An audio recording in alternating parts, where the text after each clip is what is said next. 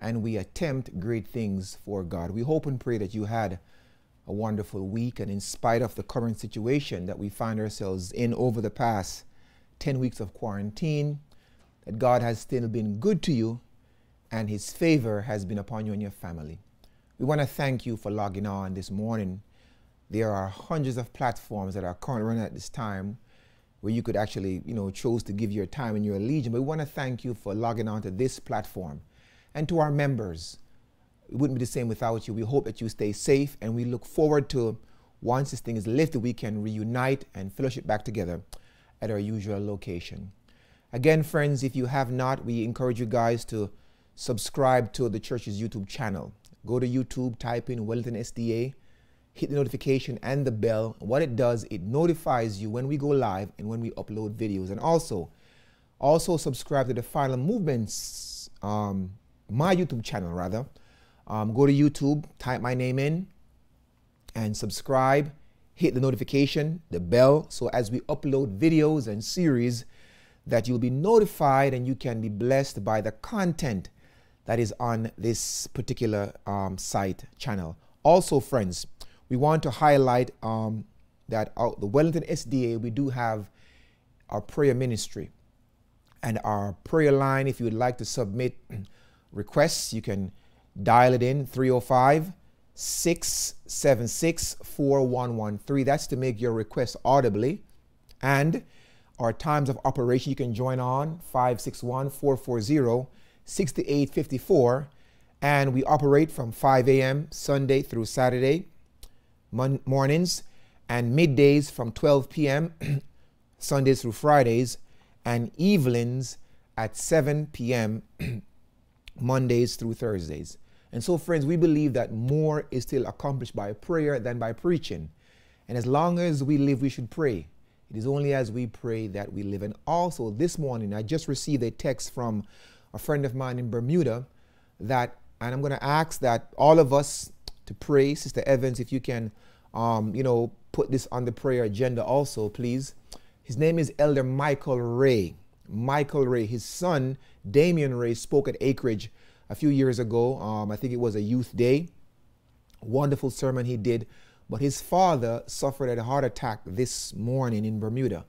And he's going to be airlifted out of the country this afternoon, because of the whole quarantine issue and the COVID-19. His wife will not be able to accompany him. So we're asking that you pray for him. His name is Elder Michael Ray. I'm asking everyone who will view this, who are viewing live or view the rebroadcast, that you remember Elder Michael Ray, please, in your prayers. He is a stalwart for that part of the world in the church, a man who loves the Lord and who has served as a Bible worker and who has led many to Jesus Christ working with the Bermuda Conference. So please keep him in your prayers, and his family, his wife and his children. So please give care to that, right? Also, again, friends, here at our platform, we believe what Habakkuk says, that we ought to write the vision and make it plain. And so we do have study guides for everything that we do. And if you have not, or you desire to receive a study guide, do email us at info@wellingtonsda.com or c.knott@thefinalmovements.com. We'll do our best to get these lessons out to you and to add you to our mailing list. We want you guys to have something in your hand you can go back over and review the lessons that we'll study, and so you can be blessed more thoroughly. Now we're going to have a word of prayer once more, move right into our study. So at this time, as far as possible, can you please kneel with me in prayer? Let us pray. O most kind and loving Father in heaven, we are so thankful and grateful that you woke us up this morning and you allowed the breath of life to remain in our mortal bodies. And we are assembled once more, Lord, in this unique fashion because we realize our soul's dire need for a closer walk with you. And that walk can only be gained through studying the Word and knowing Christ for ourselves and the truths for this time. We ask even that you please forgive us of our sins, dear Father, and that you will be with us as we open your inspired book. May your Holy Spirit speak to our hearts, we pray. And also, Father, we want to lift up Elder Ray at this time, who has suffered a massive heart attack, and he's about to be airlifted out of the country of Bermuda, island of Bermuda. We pray that you will be with him in his transition, dear Father. And as he reached the hospital, Lord, we know that hospitals are now a haven for virus, and even with the COVID-19, Lord, we pray that you'll put your hand over your child. You'll grant the doctors the wisdom they need to go in and to make things better, and that you will restore him to health. And we ask not our will, but thy will be done over his life, is our prayer in Jesus' name. Amen. All right, we are going to study now, and we hope you have your Bibles, friends. And again, we are using the good old 1611 version, the King James Version. We hope you have your study guides and you have something to write. Now, if you haven't been able to print off the study guides, get a piece of paper and write the answers down, and so you can fill them in when you get your lesson at hand. Now, we are still on our series. We hope you have been blessed by it. I've been getting a lot of positive feedback by this series. The desert lessons, a very dusty lesson, and we're on lesson number 9 this Lord's Day, and we'll be looking at, under the caption, the mixed multitude. The mixed multitude. Now, our thematic text for this series is Romans chapter 15, verse 4. The Apostle Paul says, "For whatsoever things were written aforetime were written for our learning, that we through patience and comfort of the scriptures we might have hope." So, friends, we can glean hope, galvanize hope from the experiences of those who have gone on before us. And we do need some hope, especially in these days of hopelessness. Our thematic quote is taken from Testimonies to Ministers, page 31. Something the Lord says, that we as a people, we have nothing to fear for the future, except we shall forget the way the Lord has led us and his teachings in our past history. And we are admonished, friends, over and over, that there are 3 chapters that we should seek to read at least once per week. Psalms 105, Psalms 106, 1 Corinthians chapter 10. Why? Because they rehearse the history of ancient Israel. So I pray that as you make time for everything else, for life, that you'll make time to read these chapters in the Bible at least once per week and learn from history. And we know this much more, that what people learn is that they never learn from history. Now we're going to begin our study. We're using the question and answer mode, the catechize mode, and we're filling in the blanks, in most cases, sometimes the yellow or in sometimes the red. Now, question number 1 now says, what kind of arm did God use to deliver his people out of Egypt? Let's go to the book of Psalms. Psalms 136. Let's take our Bibles to the book of Psalms. Psalms 136. We're going to focus on verse number 10. That's Psalms 136, verse number 10. David, under the inspiration of the Holy Ghost, now penned these words. He said, "To him that smote Egypt in their firstborn, for his mercies endureth forever, and brought out Israel from among them, for his mercy endureth forever."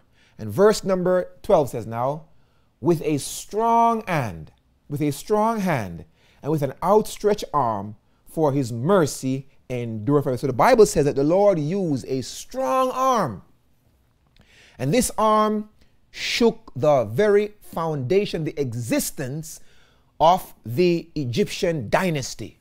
And Pharaoh and the Egyptians were eager to see Israel be delivered from their grasp, their clutches. And friends, let me say this. This same arm that was available over 4,000 years ago, 5,000 years ago, is still available today. The Lord can deliver you out of your situation.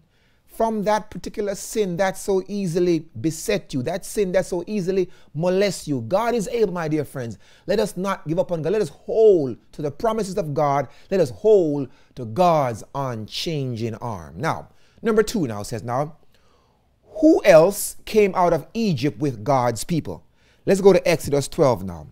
Who else came out of Egypt with God's people? In the book of Exodus, chapter 12, verse 37, the Bible says now, and the children of Israel journeyed from Ramses. Now they were lodged in Ramses at Succoth, about 600,000 on foot that were men besides the children. So friends, let's just pause there. Now we know that the Exodus brought out about 2.5 million people.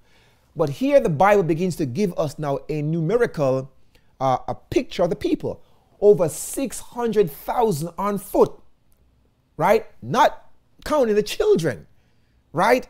And then another group, right? 38 says now, and a mixed multitude went up also with them, and their flocks and their herds and their cattle and them problem. Lord have mercy. These people had more problems than you can shake a stick at. So, fill it in now. The mixed multitude came up out of Egypt with them. With them, brothers and sisters, the mixed multitude caused more problems in the movement than you can shake a stick at. And they are still alive today within the church. Altered in form, but same in nature. Are you a mixed multitude? Am I a mixed multitude? No, we are told now. Ellen White says this now. Right, this is from Spiritual Gifts, Volume 3. She says, there was a quite large number of Egyptians who were led to acknowledge by the manifestation of the signs and wonders shown in Egypt that the God of the Hebrews were the only true God. They entreated to be permitted to come into the house of the Israelites with their families upon the fearful night when the angel of God should slay the firstborn of the Egyptians. They were convinced, but not converted. Some of them, they were convinced that their gods, plural, whom they had worshipped were without knowledge and had no power to save or destroy. And they pledged, they made a promise, they pledged themselves to henceforth choose the God of Israel as their God. They decided to leave Egypt and go with the children of Israel to worship their God. The Israelites welcomed the believing Egyptians to their houses. So friends, we have 3 classes of people that came out of Egypt. 1, the Israelites. 2, the Egyptians. And 3, the mixed multitude. Don't confuse them. 3 classes of people.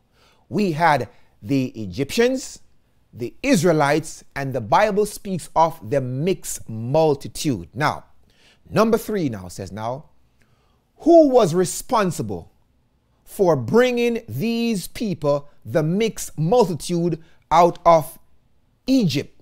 In the book of Hebrews, let's go to Hebrews now. Hebrews chapter 3, the Apostle Paul is now rehearsing the history of the Exodus. Hebrews, let's go to Hebrews. Let's take our Bibles. Hebrews chapter 3. Hebrews chapter 3, verse number 16. Hebrews 3, verse number 16. Are we there? Hebrews 3, verse 16. Friends, I want you to get your Bibles, mark your Bibles, friends. We need to highlight these things for ourselves. Look at verse 16. The Bible says now, context the Exodus. For some, when they had heard, did provoke. Howbeit, not all that came out of Egypt by Moses. So, friends, by Moses. So Moses did not bring most out. And in Exodus 12, verse 38, the Bible says now, and a mixed multitude went up with them and their flocks and herds. So friends, the answer is no. Moses did not bring them out of Egypt. They came out. And we must understand, brothers and sisters, not everything that comes in your life, even though it may have the hand of Christ upon it, is from God. Not everybody whom you let in your sphere knows your best interests or has your best interests, friends. Not everyone who comes into your sphere, your space, your surrounding, even though they say they are a Christian, may be brought there by God. The text says, with them. That word with them is a very cogent word. It indicates that they were not of them, but they were strangers. Now, I have learned this, brothers. We've learned that the Lord displayed signs and wonders to bring them out of Egypt. But it's a sad reality that signs and wonders does not always equal faith. There's no connection of faith and seeing a wonder, because these people saw the signs. They saw the hand, the DNA, the fingerprint of God over Egypt, yet they perished in the wilderness because of unbelief, friends. This is serious. This is serious, and I want to say this. If we will not be moved by the words of this book, then there is no sign or wonder in the heavens or in the earth that can move you. If we will not be moved by the thus saith the Lord, by these words, friends, there is no miracle that can beget that which the word of God cannot beget. And that's why there is not so much a display of signs and wonders in the world today. Because God knows if we are not moved and challenged by the word of God itself, then no miracle or sign and wonder will ever move you. So we understand that they came out of Egypt, the mixed multitude. Now let's look at their origin. Why were they called the mixed multitude? What was their DNA, their makeup? Now, number 4 now, who were the mixed multitudes? And what was their origin, their genesis? Who were they? Were they a product of amalgamation? Did they just evolve? Who were they? Now, friends, in my study of the Bible and history and spirit of prophecy, we find this about their origin. Fill it in now. They were the offspring. Fill it in. They were the offspring of marriages which were contracted between the Israelites and the Egyptians. Hold on. We have a problem, Houston. They were the offspring, the seed, the posterity, the children of marriages which were contracted not by God between the Israelites and the Egyptians. And then Houston, we have a problem. They were very small in number in comparison to the masses, but great in evil and in influence. We learned last week that a little leaven leavened a whole lump. Even though the Israelites could not bring leaven in their homes at the Passover, leaven came out of Egypt with them. The mixed multitude were the leaven. Friends, they were the ones that hindered, that retarded, that delayed the entrance of Israel into Egypt in most of the instances, friends. They were the ones, and I want to say this, friends, it was not God's intent for us to be around in 2020. It was God's intent for us to be in heaven a long time ago. Could it be then, because of the mixed multitude amongst us, that leavening instrument, it has delayed Christ's coming? Therefore, the Seventh-day Adventist community is responsible for World War I, World War II, Hiroshima, Nagasaki. We are responsible for Pearl Harbor. We are responsible for all the evils in the world. We are responsible for 9/11 and the coronavirus. Why? Seeing that we have delayed Christ's coming. We are told the sins of the world lieth at the church's door, friends. There is a leavening amongst us. The mixed multitude are alive today, altered in form, but same in nature and mentality. Now, friends, again, it was never God's intent for his people to ever intermarry with the heathen. As a matter of fact, go to Nehemiah. Nehemiah chapter 13. Nehemiah. In Nehemiah's day, there was a same situation. The Israelites were in Babylon captivity. And as they returned from the exile now, Nehemiah was disappointed at the marriages and their offspring. Nehemiah 13. Look at verse number 23. Nehemiah 13, verse 23. The Bible says in Nehemiah 13, Nehemiah says, "In those days I saw Jews, aka Adventists, aka Israelites, that had married the wives of Ashdod, of Ammon, and Moab. Moabites, right? And now guess who suffered from the union now? And their children spake half in the speech of Ashdod and could not speak the Jews' language. So the children suffered because the father was a heathen, the mother was an Israelite, the father worshipped idols, the mother the true God, the father wasn't a vegetarian, and so the children grew up confused. One day they go on Sunday, next day on Sabbath. So there was confusion, friends. And the Bible says, and I contended and could not speak the Jews' language, but according to the language of each people. Verse 25 says, and I contend with them, and I cursed them, and I smote certain of them, and plucked off their hairs, and made them swear by God, saying, ye shall not give your daughters unto their sons, nor take your daughters unto your sons for yourselves. 26 says, did not Solomon, the wisest man of Israel, sin by these things? Yet among many nations was there no king like him, whom was beloved of his God, and God made him king over all Israel. Nevertheless, even him did outlandish woman cause to sin.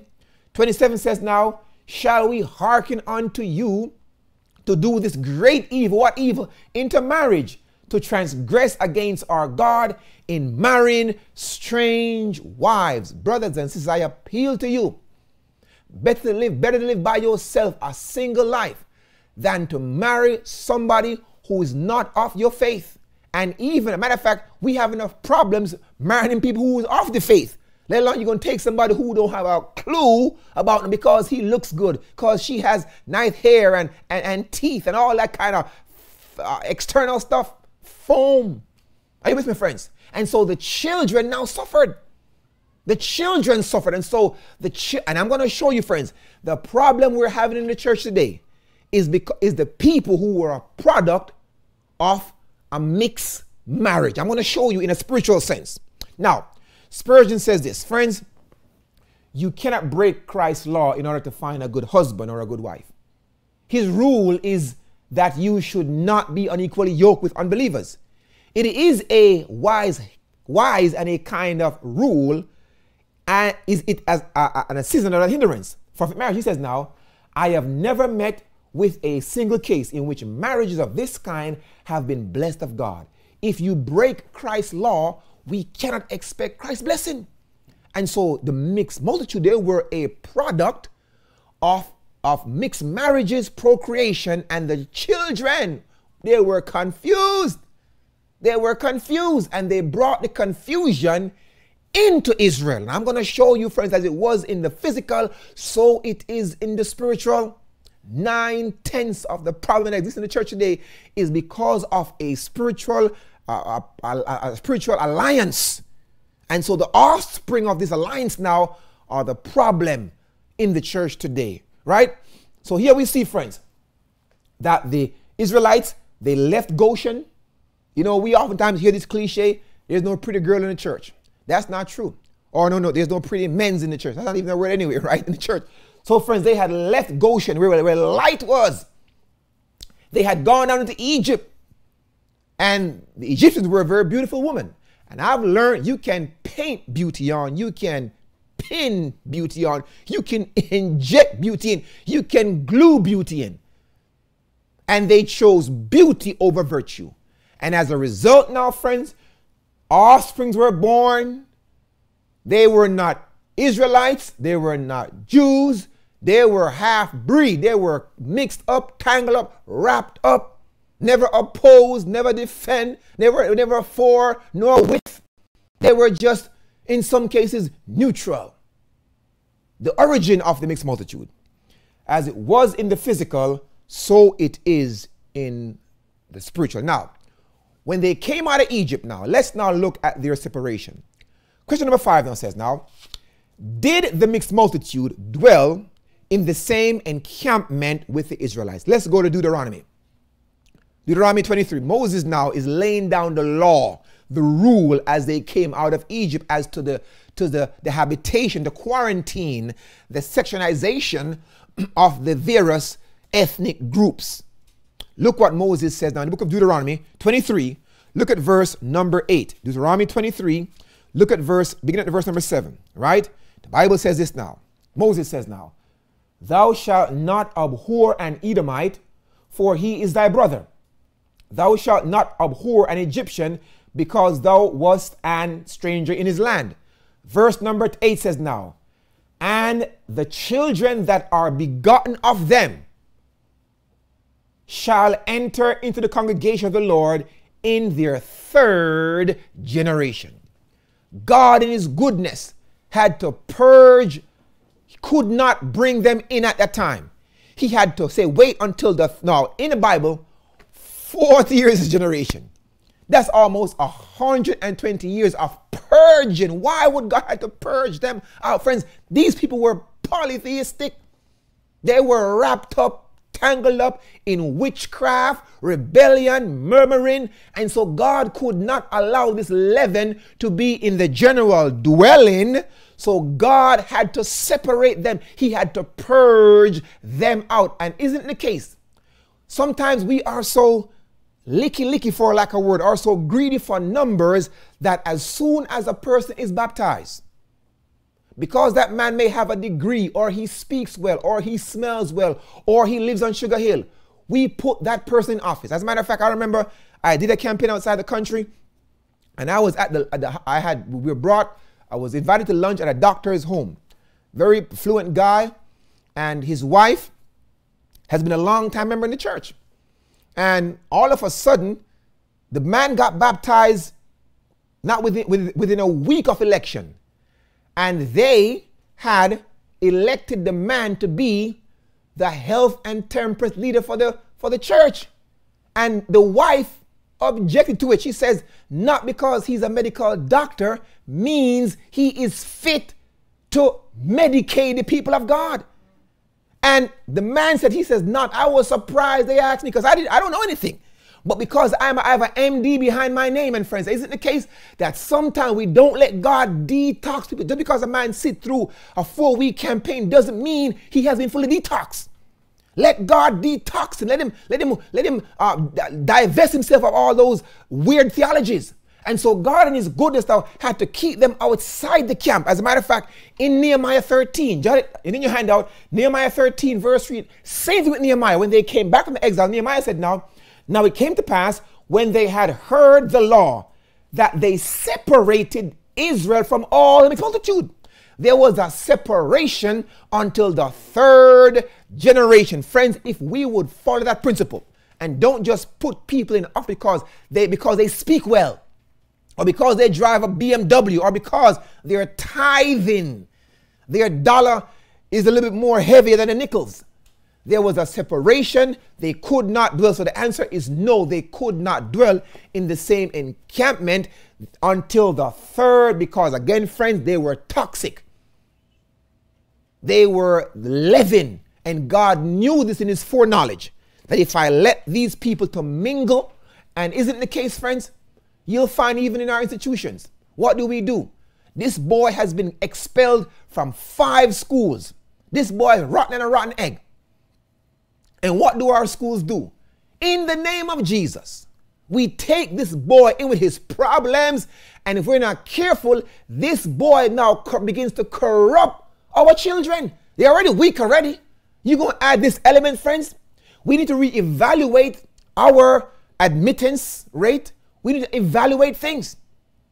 As it was in the physical, so must it be even in the spiritual. We're told now this now. She says the mixed multitude that had accompanied Israel from Egypt were not what? Permitted. Are you with me? To occupy the same quarters with the tribes, but were to abide on the outskirts of the camp. And their offsprings now, watch it now, their offspring, not them, their offsprings were to be excluded from the community until the third generation. That's a long time of detoxification. That's a big word I found today, right? God had to detox them of paganism and wickedness and even witchcraft. Now, friends, as we said, that these people, they were menace to the movement. And you're going to find out that whenever God calls a movement into existence, now we covered the three Israel. The original one in the wilderness, 31 AD, 34 AD, God switched to the Christian church. And then the Dark Ages now produced a new Israel. So 3 Israel, 3 Exodus. And so within each of these movements, you're going to have that small amount of mixed multitude, very small in number, but powerful in evil and in influence. A little leaven leaveneth a whole lump. You're going to find them. They were in the wilderness, in the New Testament church. Who brought in Judas? Who brought in Ananias and Sapphira? Who brought in Simon Magus? They were there. And they are also within the Adventist church today, altered in form, but they are same in nature. We are told this now. It is Satan's plan to bring into the church insincere, unregenerate elements that will encourage doubt, unbelief, and hinder all who desire to see the work of God advance and advance with it. Many who have no real faith in God or His Word are sent to some principles of truth and thus are enabled to introduce their errors as scriptural doctrine. For in every age, Satan has been successful to bring in this element, the mixed multitude, this leavening process, and it has retarded the work. It has kept the people of God wondering. Now, who are they today? Can we find them today within God's church? Friends, yes. Now let me say this. They are a product. Remember we showed you that the mixed multitude were a product of the procreation or the marriages of the Egyptians and the Israelites. So when they procreated, they gave birth to the mixed multitude. Now, in our day, a large share of them are a product, hear me now, of a faulty educational system. Let that one settle in, friends. Today's mixed multitude in our churches, in some cases, they are the product of a faulty educational system, a broken system. Now, friends, let me qualify. I am not against education, Christian education. Let me say it again. I believe in Adventist education. I believe in it. All my children currently attend Adventist school. Kindergarten, middle school, and high school. My eldest daughter has to be bused over an hour to Miami because there's no academy in Broward County. So if we didn't believe in that, friends, we wouldn't. There's plenty of public school we could send her to, but we don't subscribe to that, friends. My wife is an educator at the Adventist school. I myself taught at the Adventist academy. So I am not against it. I believe in it. But friends, it has its problems. And you're going to find that the problem that it has produced the mentality of mixed multitude that are leavening the churches all around the world, especially North America. And I don't say it to be critical. I say it to sustain truth, brothers and sisters. I believe in education. I'm going to show you now, right? We're told. So now please read now this paragraph loud and clear now. The light has been given me that tremendous pressures will be brought upon every Seventh-day Adventist with whom the world can get into close connection. All right, stop. The world. Now remember, Egypt is a type of the world, right? It's not in your handout, but the reference is, I'm going to give it to you in a moment, right? Please read now. Those who seek the education that the world esteems so highly are gradually led further and further from the principles of truth until they become educated worldlings. Did you get that, friends? Educated worldlings. She goes on to say, please read. At what a price have they gained their education? They have parted with the Holy Spirit of God. Did you hear that, friends? Ichabod is written. God is gone. Keep on reading now. They have chosen to accept what the world calls knowledge in the place of the truths which God has committed to men through his ministers and prophets and apostles. Did you hear that, friends? Right? She goes on to say, and there are some who, having secured this worldly education, watch it now, think that they can introduce it into our schools. And they have. And what has happened now with this introduction now, an amalgamation has taken place now and has given birth to a mentality of people that is no better off than the mixed multitude. Please read, she says now. But let me tell you that you must not take what the world calls the higher education and bring it into our schools and sanitariums and churches. And friends, let me pause right there. It has happened because we no longer have sanitariums. That's a relic of the dark ages, right? Keep on reading, please. We need to understand these things. I speak to you definitely. This must not be done. All right, friends. And what she wrote has now happened, friends. Another reference, she says, shall we bring into our schools the sower of tears? Question. Shall we permit men who are called great and yet who have been taught by the enemy of all truth, Satan himself, to have the education of our youth? Shall you place these men to sit in our colleges and teach? She says, or shall we take the word of God as our guide and have our schools conducted more after the order of ancient schools of the prophets, friends? It's a question, friends. And what has happened now, friends, what she warned against has come to pass. And friends, here it is now. It has given, because of the education of the world now, we have taken the way, there's a mentality now in the mixed multitude.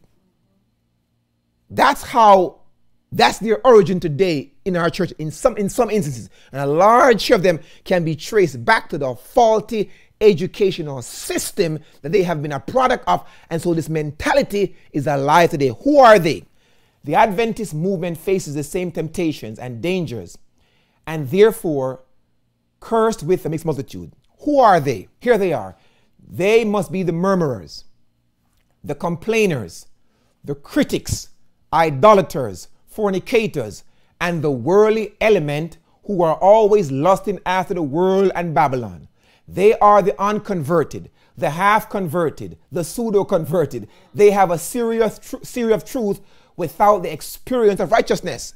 They are the Babylonians, or at best, half-Christians, half-Worldlians, half-Israelites, half-Egyptians. They follow the Lord afar off, and they remain on the outskirts of the camp. They are the worldly element that are always seeking to bring into the church worldly pleasures, worldly policies. And we have some sick worldly policies that govern us today. Devilish in its nature and its origin, right? And worldly amusements. The mixed multitude in modern Israel have kept the movement wandering around in the wilderness of sin for many years. They have kept back the latter rain and have delayed the coming of Christ. They are leaders and followers in the apostasies, of which have been many and will many more be. They are the originators, right? They commit the abominations in the church over which the faithful are sighing and crying when the seal of God is impressed. They are the foolish virgins and the evil servants who say in their heart, oh, my Lord delayeth his coming, and therefore become careless and worldly. They must be kept on the outskirts of the camp and not be allowed to control the church. Don't vote them in office.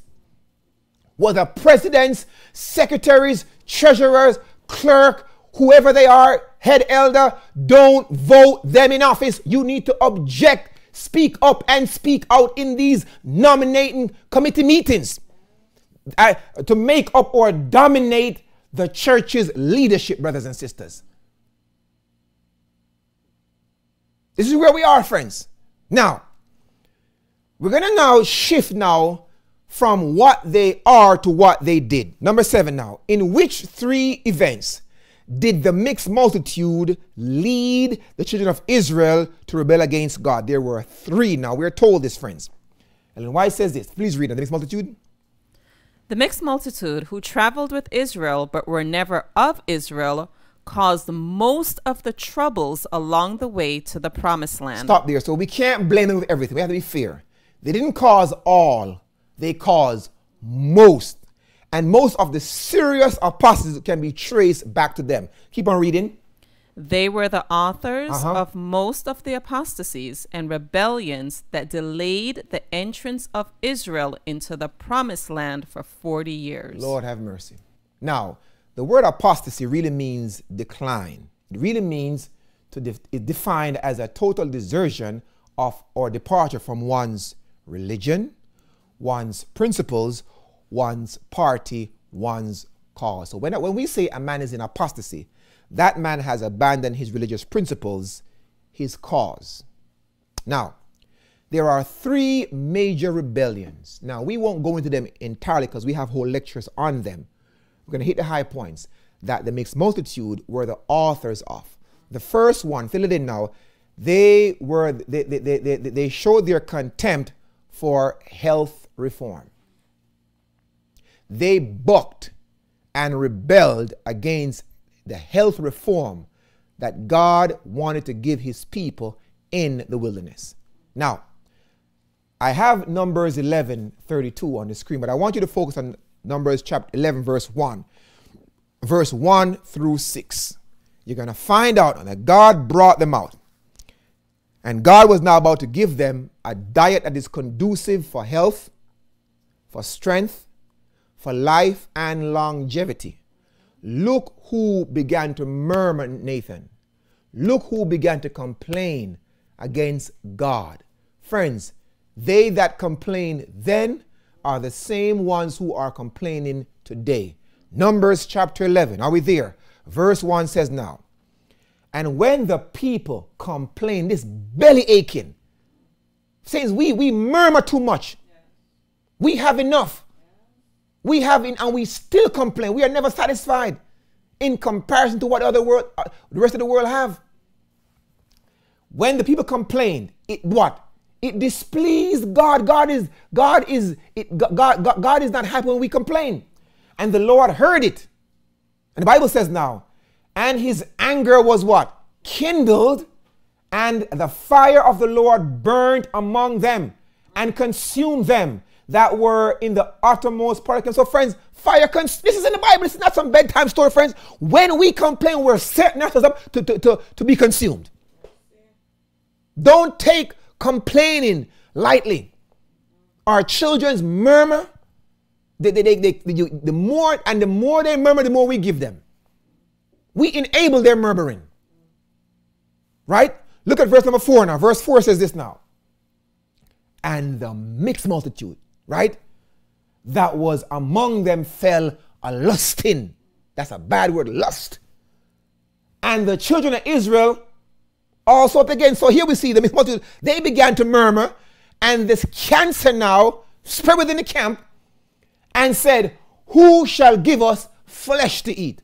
Who shall give us chicken to eat? Who shall give us beef to eat? Who shall give us mutton, oxtail, mannish water? When them say good for your daughter. Who shall give us this to eat? The Bible says, look at their mentality now. For we remember the fish. And we learned a few Sabbaths ago that fish was what the Egyptian had a lot of fish.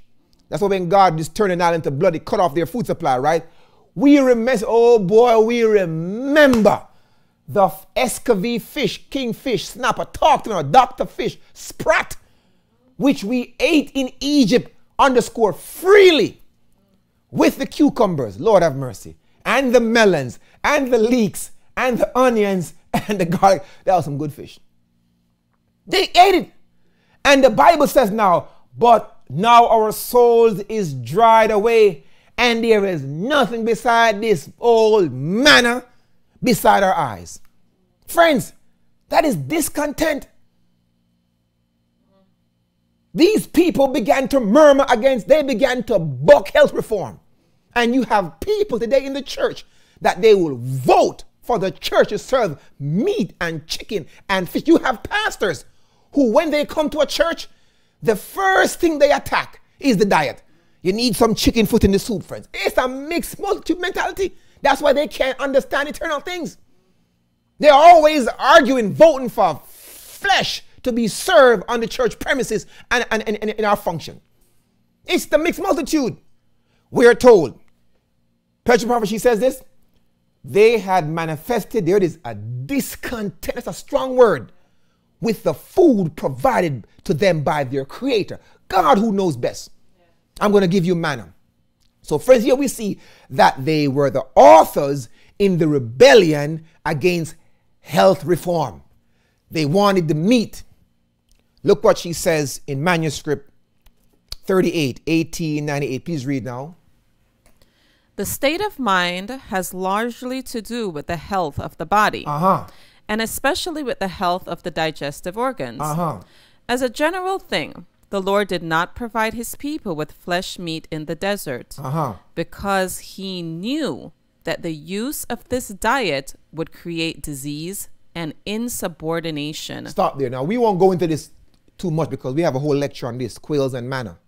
But I'm going to show you, friends, that the insubordination today that we are seeing in our church can be traced largely to the diet. Please read.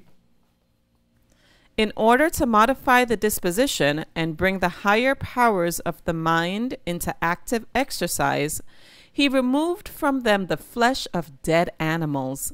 He gave them angels' food, manna from heaven. There it is, friends. But they were not happy. They wanted the fish. And when you read on down in verse 33, Lord, they ate quails all night, all day. The Bible says it came out of their nostrils, and God destroyed them, friends. The second rebellion that was instigated by them was this one. Again, friends, we can't go into these too much because each one of these rebellion is a lecture by itself. This is an overview. Now, they had contempt for worship reform. Friends, you see, the Egyptian worship was loud.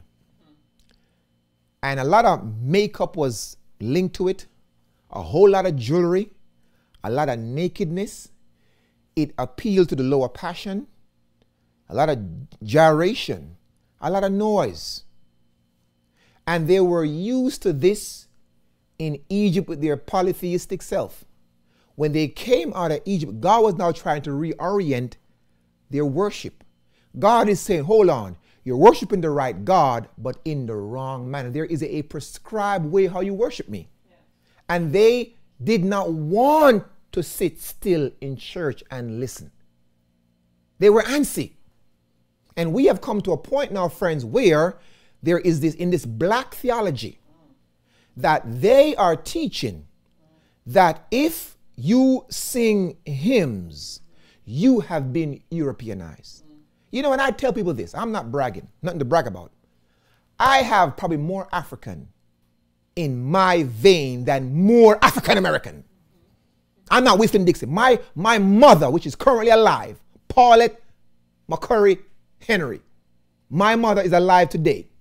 Her father, Mr. McCurry, came directly from Ghana. As a matter of fact, we have family in Ghana today. So I don't have to go through no ancestral DNA. No, we just WhatsApp and we make the connection. So let's get it clear, friends. Even though I'm a Jamaican by birth, I don't have to go too far for my ancestry, right? As a matter of fact, all my aunts, they changed their name.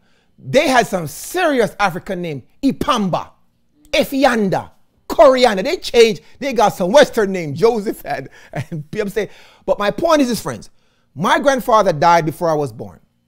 And when I grew up, as I was a young boy, he was buried on our property, and there was a pig pen around the corner. And we had to, I'm going to tell you something, boy, before we walked to Trinity School in the morning, we had to get up, sweep the yard, go clean the pig pen, feed the pigs, then come back, go down to the river, take a shower, eat breakfast, and hike it to Trinity School. You talk about some serious child work and you couldn't get to school late because you're going to get it. Friends, I inquired about my grandfather's disposition. And I was told by my grandmother before she died and my mother, my other siblings, that he was a Christian man, even though he was African, a very stately man. A man who was governed more by a sharp mind. So we think because you're an African, you have to get all and all. That's an insult. That's an insult, brothers and sisters. So they're teaching in this black theology, even in our schools, that if you sing a hymn, you have been Europeanized. So therefore now, that the other extreme now is to go back to that kind of voodoo worship. That's an insult to the black community. Friends, they wanted the calf worship. The calf worship. Look what happened now. And then White now comments on this in Pages and Prophet, page 315. She says this, please read this, not feeling their helplessness. Feeling their helplessness in the absence of their leader, they returned to their old superstitions. It's a superstitious worship. Who were they now? Please read now. The mixed multitude had been the first to indulge murmuring. There's that murmuring again. It's belly aching. And what else? And impatience. And they were the leaders in the apostasy that followed. This apostasy, leaders, instigators, authors. Please read now. Among the objects regarded by the Egyptians as symbols of deity, divine, was the ox or calf. And it was at the suggestion of those who had practiced this form of idolatry in Egypt that a calf was now made and worshipped. Friends, I don't have time to go into it because we're going to go into it more in an upcoming lecture. But friends, it was the mixed multitude who instigated this. Friends, today it's the same thing. You know what C.D. Brooks said before he died? And this man was very prophetic in his preaching. He said this about black worship. He said this: Neo-Pentecostalism will be the death of black Adventists. Take a picture. Put it on Facebook. Friends, it is true because we are seeing that the Neo-Pentecostal movement, friends, it is in almost every Adventist black congregation today. Almost.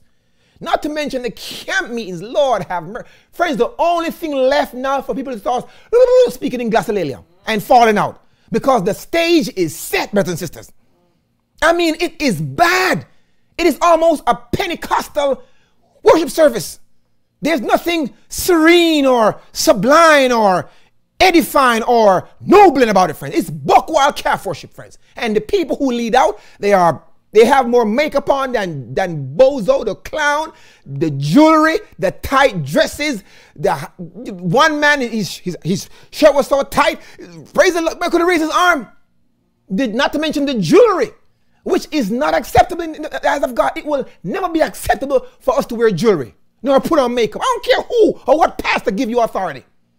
It's never right in the sight of God. And God's going to take care of all of that as you see in a moment, friends. Friends, the death, we're seeing it, friends.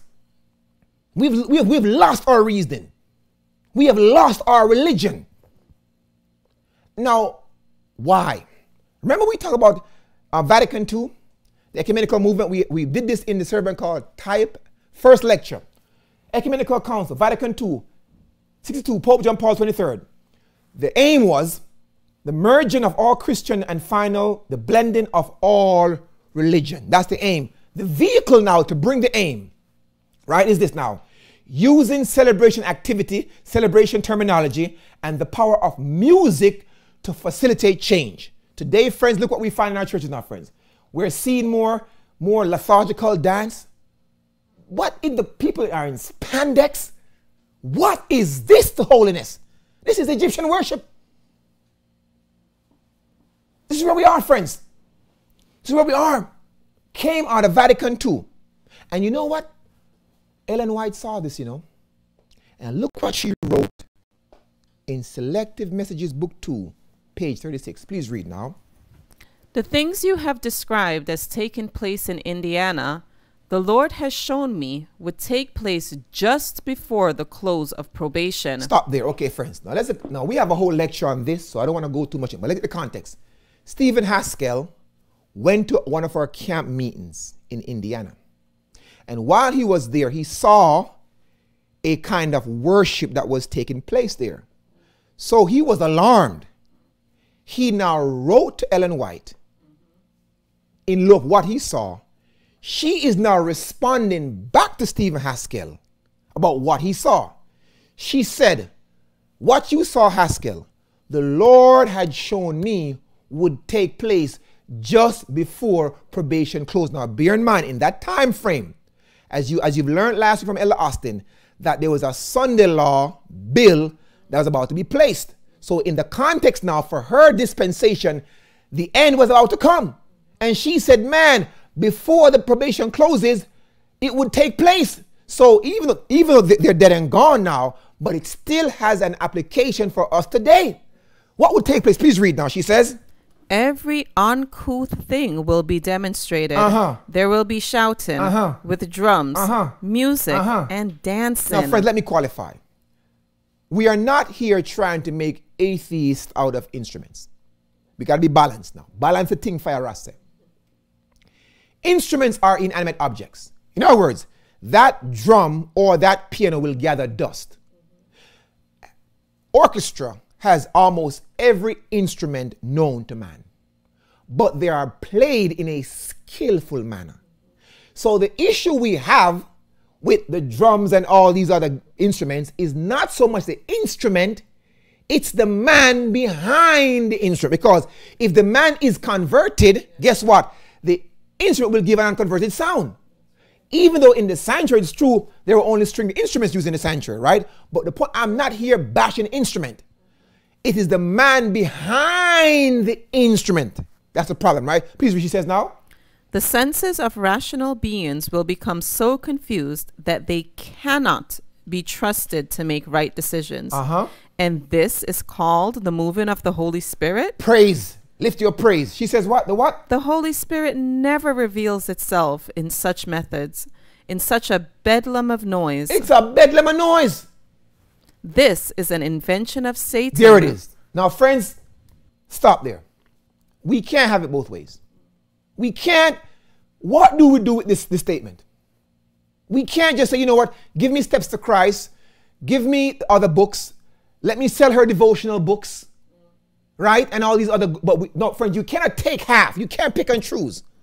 Now, it tells me when we see this neo-Pentecostalism being brought to the forefront in our churches, turn the card over, probation is soon to close. Please read, she says. This is an invention of Satan to cover up his ingenious methods for making of none effect the pure, sincere, elevating, ennobling, sanctifying truth for this time. There it is, friend. Now we won't go any further because we have a whole lecture on this in itself in this series. So, friends, they were the one, they bucked the worship reform. They had their own idea of worship, and it leveled the camp. The third apostasy, and this is a serious one now, was the Baal Peor. Yes, Baal Peor apostasy. Baal Peor apostasy. This was the final one before they went over into Canaan.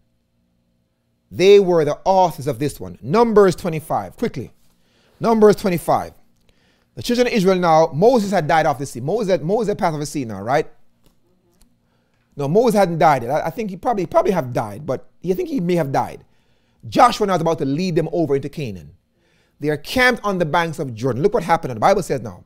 Numbers 25, verse 1 says now. And Israel abode at Shittim. And the people began to commit whoredoms with the daughters of who? No, who was Moab? No, if you go back in history, when Lot left Sodom, Lot's daughter did something that was very, very sick. It's called incest. Lot's daughter got their father intoxicated and they slept with the father.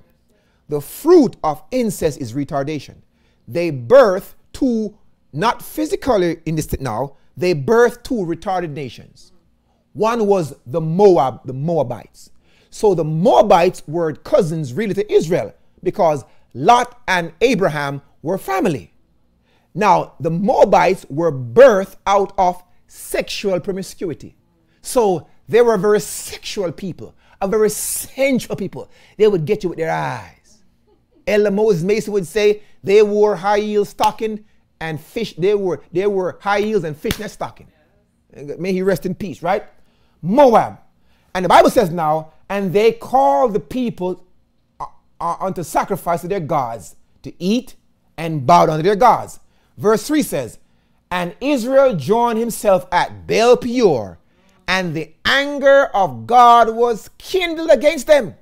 Look what Ellen White says now about this situation. Please read now. At first there was little intercourse between the Israelites and their heathen neighbors. But after a time, Midianitish women began to steal into the camp. Now, women symbolize church in the context now. Keep on reading. Their appearance excited no alarm.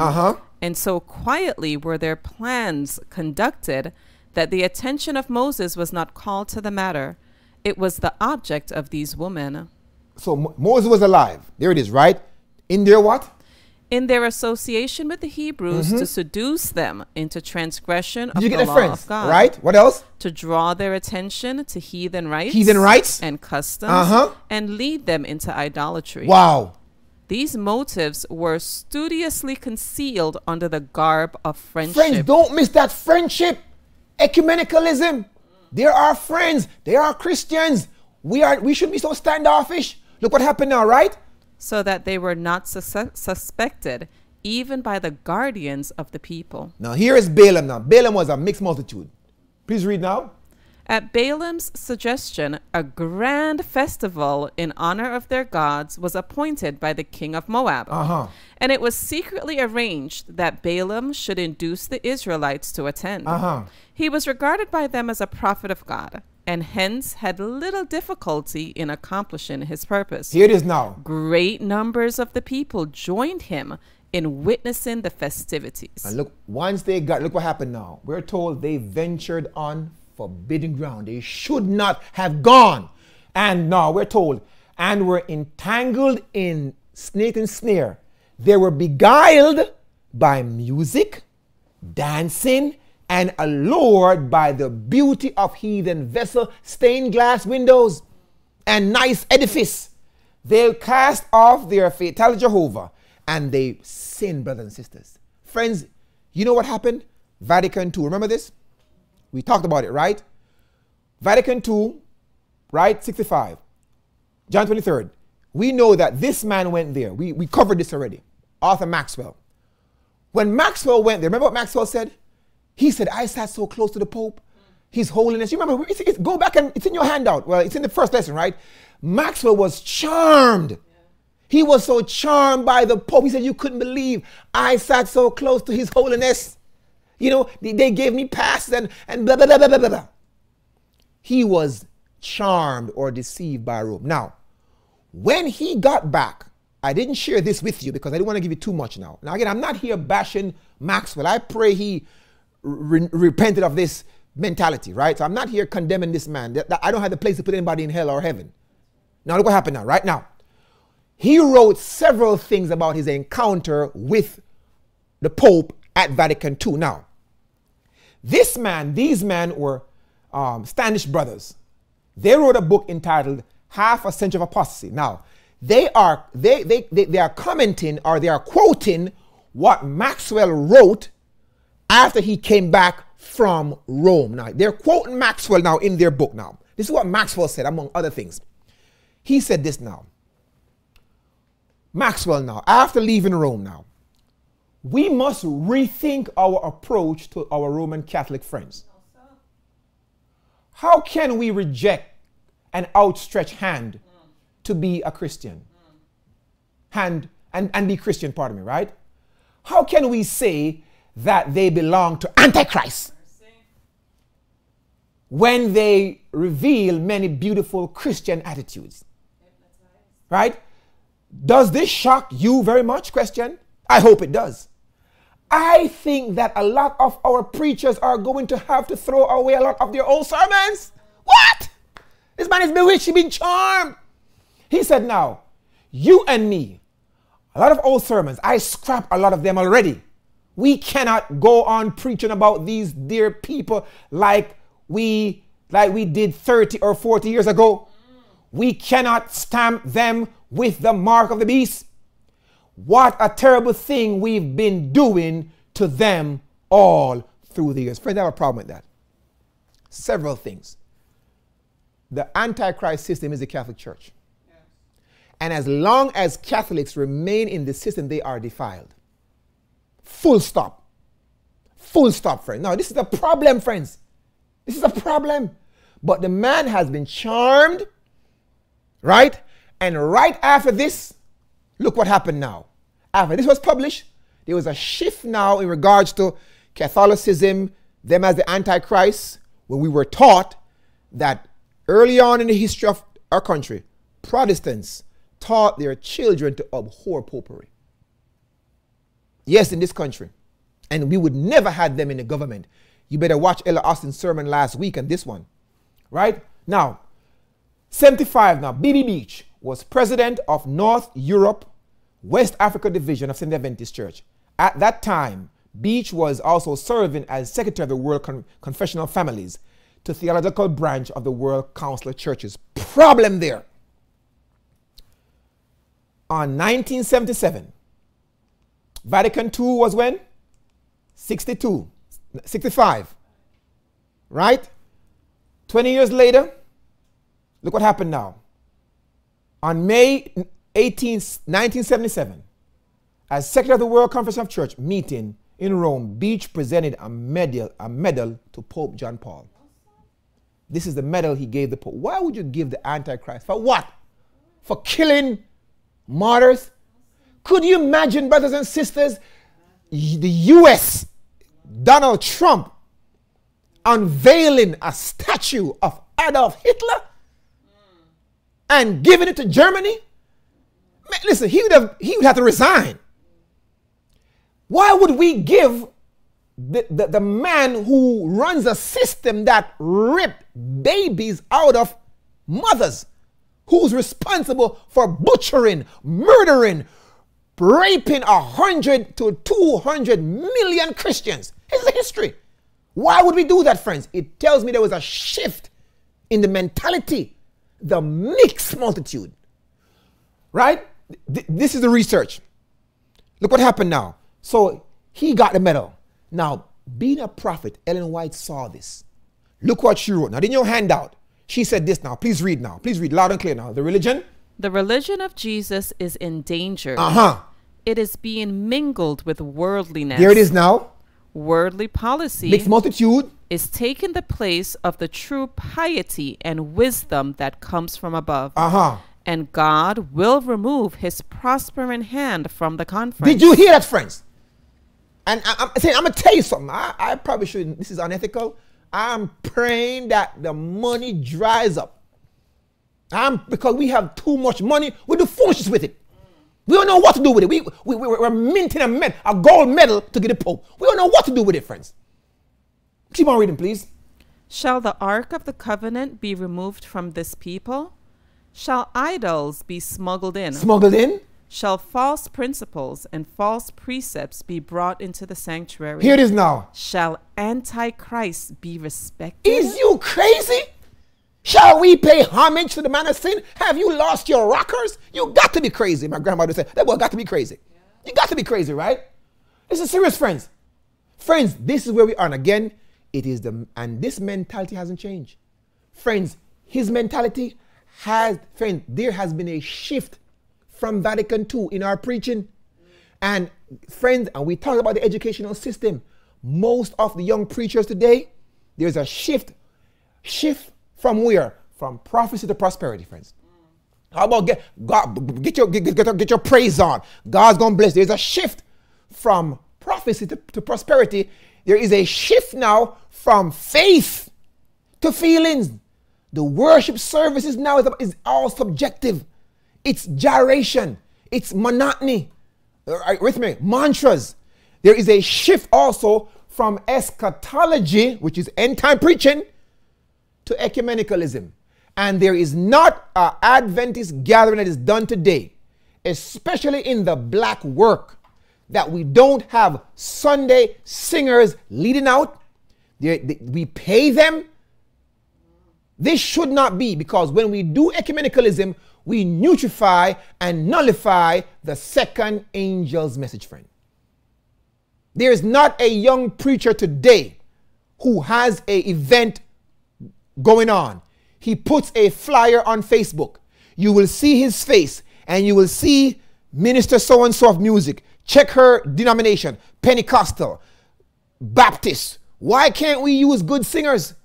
Light, and we learn God does not do nothing in partnership with the devil. This work will not be finished with God and Satan putting away differences and work together to rescue heathens. Far from it. So friends, a shift. And then friends, I'm going to say this one soft. Then there's a shift now to social justice. Now let me qualify, because I don't want to be misquoted. I believe, friends, that all men are created equal and are endowed with certain inalienable rights. Life, liberty. I believe that we should not harass people because of their sexual orientation or because of even of what they believe is called free will.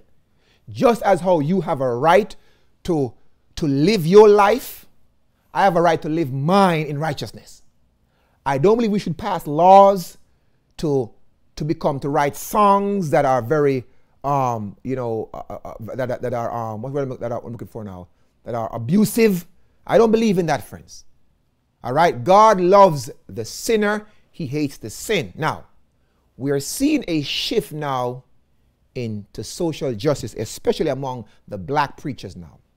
And I don't want to get too much because I don't want you to lose what I'm trying to say this morning, but I'll say this. You know,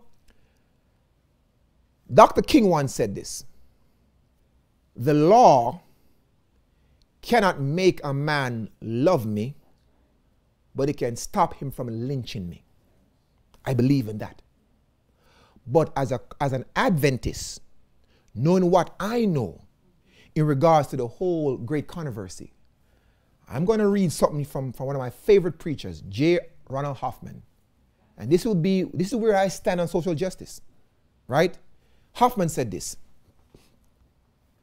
Jesus never sought to change society from the outside in,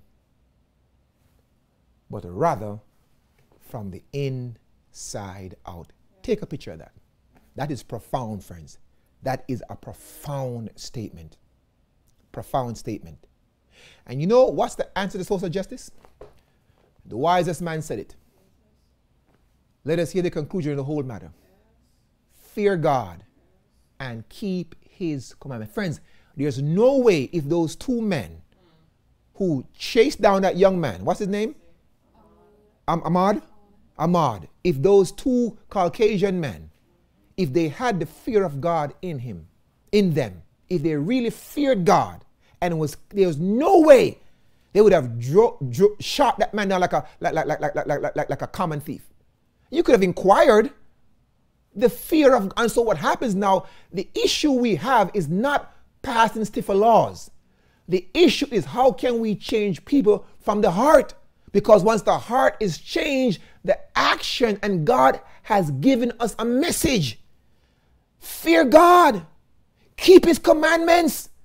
You wouldn't want to kill if you really and truly, really fear God. So friends, let us not become diverted or distracted.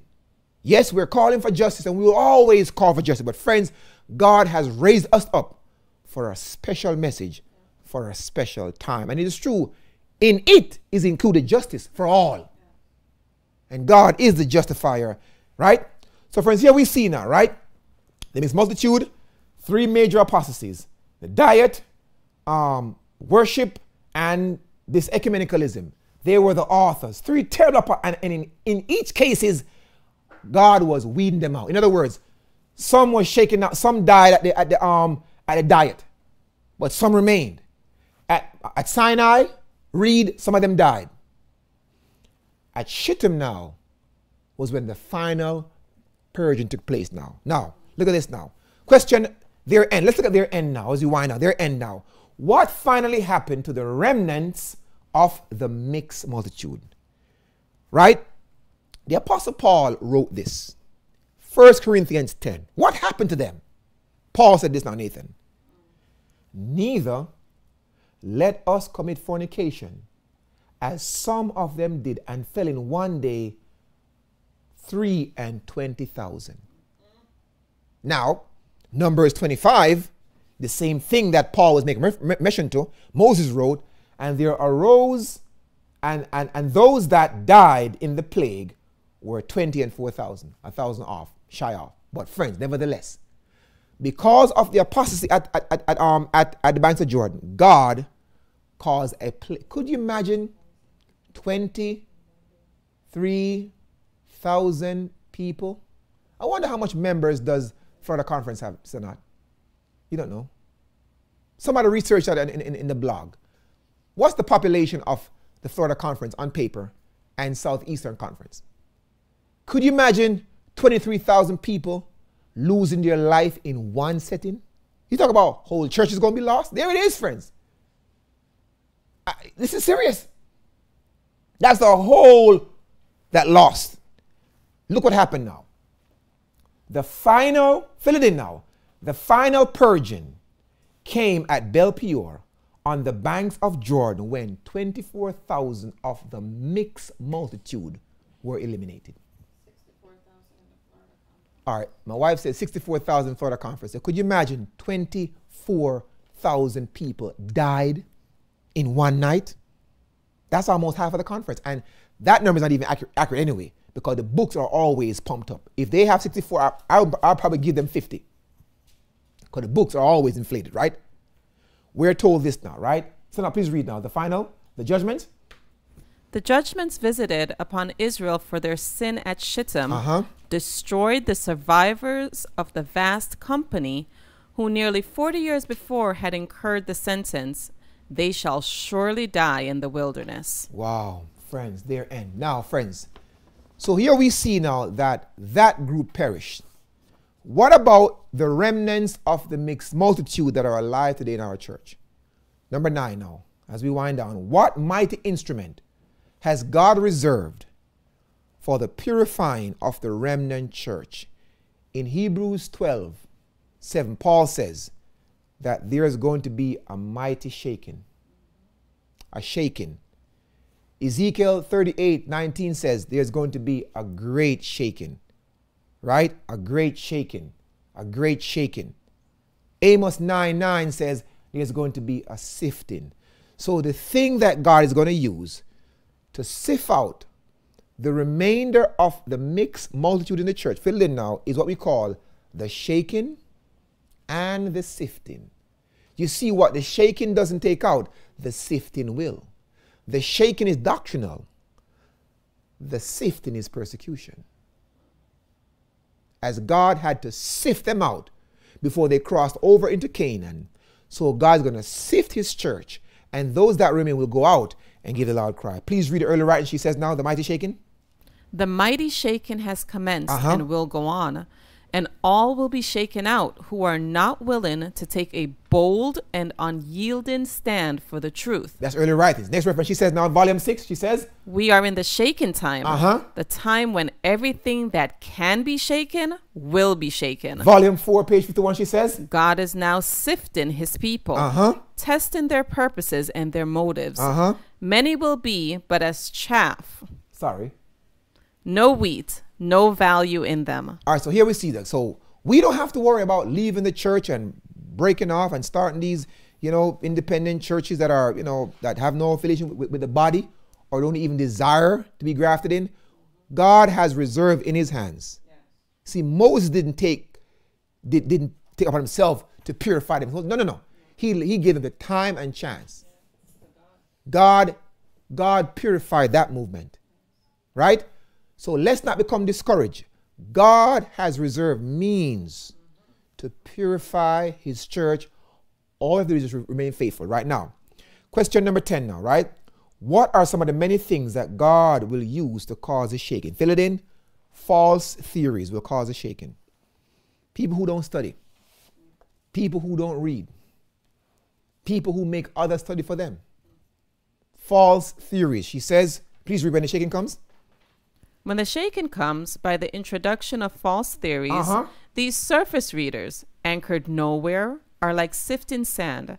They slide into any position to suit the tenor of their feelings of bitterness. Then she says now, Daniel and Revelation must be studied, as well as the other prophecies of the Old and New Testaments. now let's analyze this, friends. It tells me, friends, that the shaking comes over false theories, doctrinal. Therefore, an anchorage in the shaking time is a proper understanding of the books of Daniel, Revelation, and the other prophecies in the Old and New Testament. False theories. Second thing that we bring on a shaking is the rejection of the straight testimony. The straight testimony. This is the truth preached in love, not rounding the corners, with tact, humility, Christ-filled personality. This will bring on the shaking, right? Early writings, 2:20, please read. She says, I asked the meaning of the shaking I had seen, and was shown that it would be caused by the straight testimony called forth by the counsel of the true witness to the Laodiceans. This will have its effect upon the heart of the receiver, and will lead him to exalt the standard and pour forth the straight truth. Some will not bear this straight testimony. They will rise up against it, and this is what will cause a shaking among God's people. Friends, they'll be shaken out.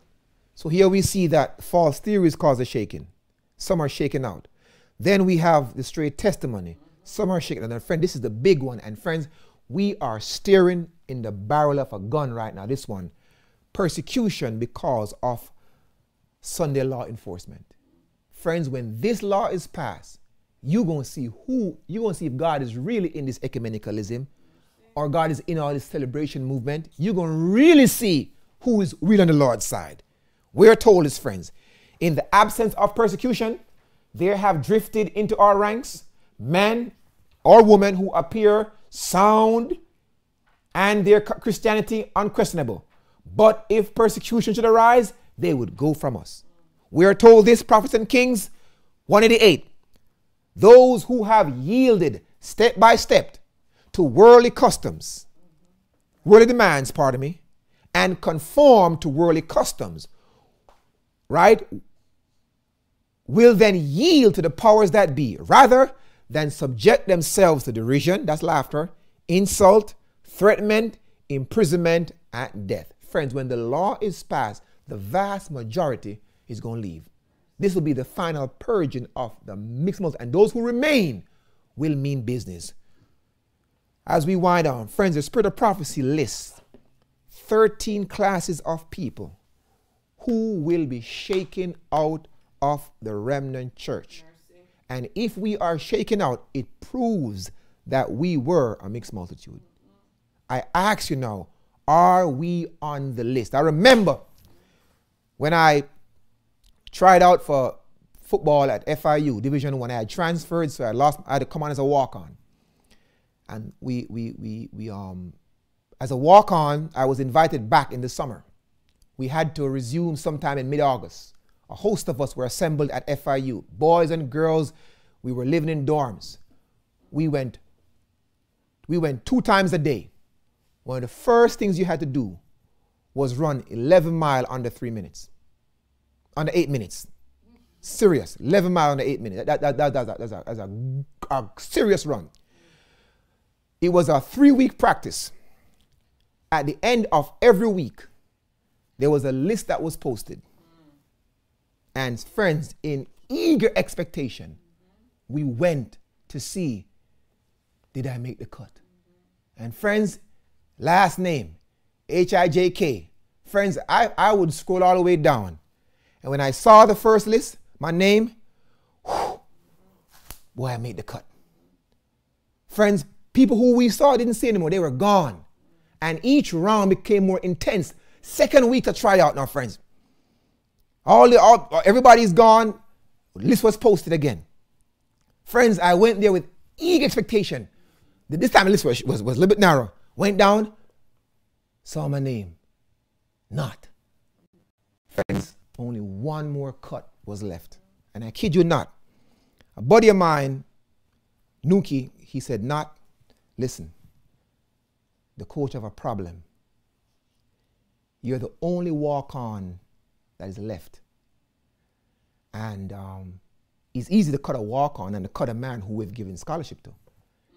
He says, your name is in the ballot because he's the only walk-on. He's a walk-on, whatever. He says, whatever you do, you must do something spectacular tonight. That's what my buddy told me, man. Friends, I kid you not, friends. I was like, you talk about stress. This is it, friends. And I kid you not, friends. He went into meditation. I was in yoga. I did all kind of stuff, trying to get my game on. I never forget the night, friends. So I said, this is do or die. This is the last game that we're going to play now to determine who makes the squad. And friends, I tell you something, boy. The spirit of Samson came upon me. I'll tell you something, boy. I did some fantastic with the ball that day, that night. Friends, when the last list came out, my name was on the list. I was the only walk-on that made the cut for FIU Division 1 men, and Division 1 ain't no joke. Now, granted, I rode the bench for the first 7 games, but boy, after that, man, when he let me loose, it was like a lion. But my point is, friends, my name was on the list. I wonder if you fall into this category now. She lists 13 class of people who's going to be shaken out. Here they are. We don't want to be on this list. No. The self-deceived. Lord have mercy. Testimonies, volume 4, page 89. The careless and indifferent. Testimonies, volume 1, page 182. The covetous and selfish. Early writings, page 269. Those who refuse to sacrifice. Early writings, page 50. The worldly minded. Volume 1, page 288. The Compromisers, Volume 5, page 81. The Jealous and Fault-Finded, Volume 1, page 251. The Tale-Bearers, those who accuse and condemn, Upward Look, 122. The Superficial Conservative Class, Volume 5, 463. Those who don't control their appetites, Volume 4, page 31. Those who cause disunity, Review and Herald, 1901. Those, the superficial Bible student, those who live on YouTube and don't read for themselves, they're going to be shaken out. And alas, those who lose faith in the prophetic gift, they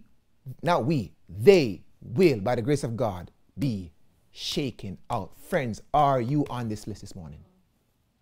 C.D. Brooks once said this: we spend great time debating the nature of the 144,000 when we should be concerned about their characters.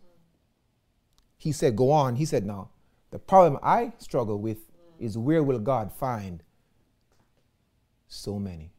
Not 1 in 20 in her day. They never had Facebook, and they were all on the same theological page.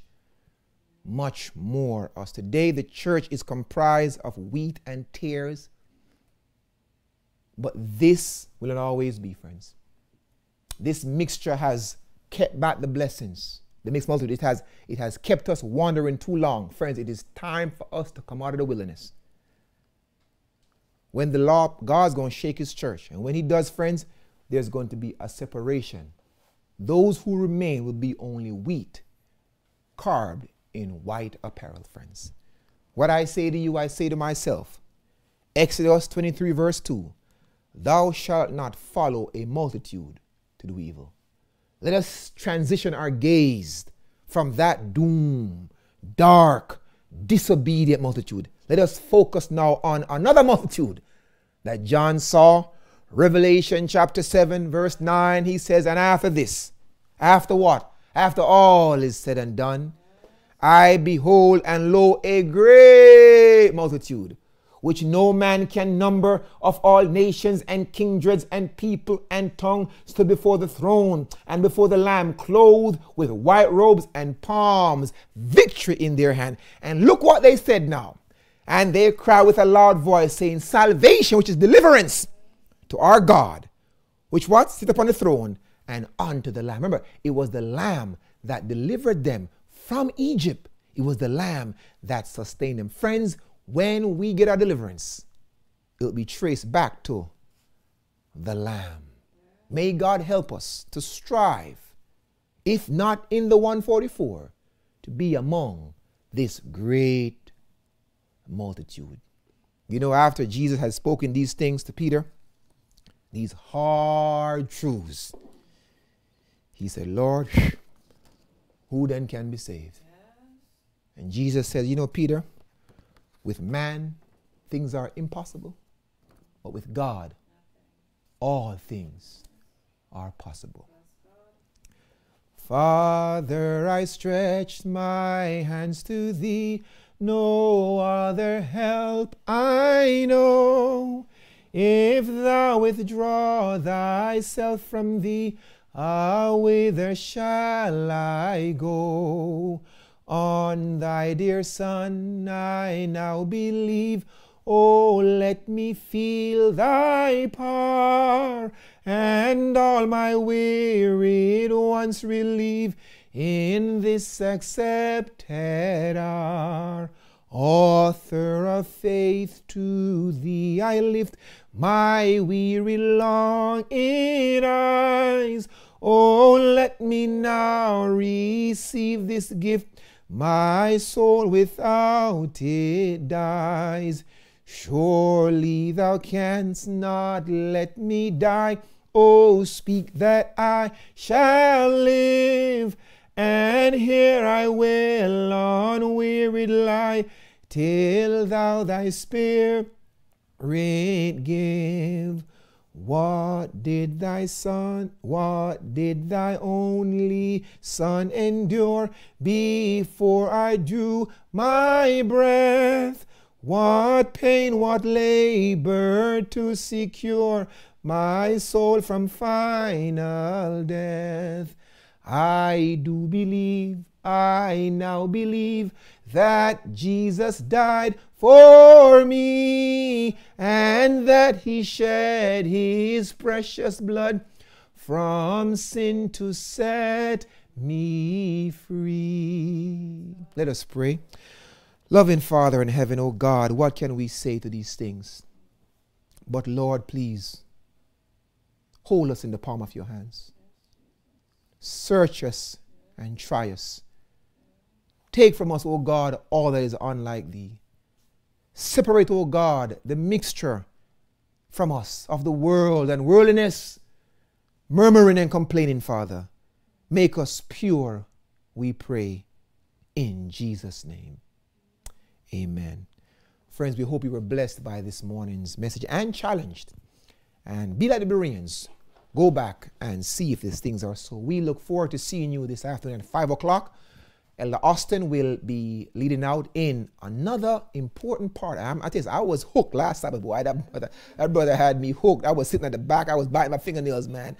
And so he'll be back at 5 o'clock to give us another installment of the Sunday law, its context, and its crisis. Until then, enjoy your lunch. And remember, please remember to pray for Elder Michael Ray. He should be flying out in a few hours. I'll do my best to update you as I get the various prognosis. God bless you. And until then, Maranatha.